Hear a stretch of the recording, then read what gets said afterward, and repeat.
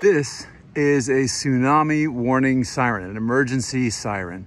This will sound whenever there's an earthquake somewhere in the Pacific that may be sending a tsunami wave towards this particular spot of coast. This can also be activated in other contexts. This could be activated for any kind of emergency management.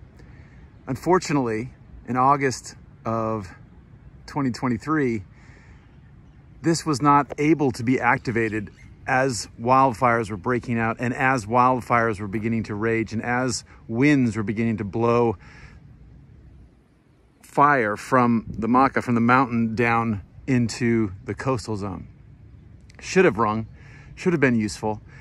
There were communication problems, as we have in many parts of the world, in terms of our infrastructure not being up to task.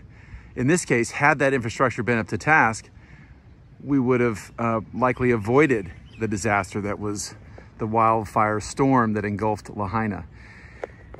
Also, while it's unclear at this point, it's very likely that the fire actually began due to power lines falling over, blowing over in the wind and igniting vegetation and beginning the conflagration. So infrastructure is a key part of disasters. Infrastructure is a key thing we can use to ameliorate the effects. Unfortunately, poor infrastructure is one of the key things that can actually initiate or greatly intensify or worsen disasters. So this is a key dimension of how we figure out what's wrong, how we make it better, and how we become more resilient.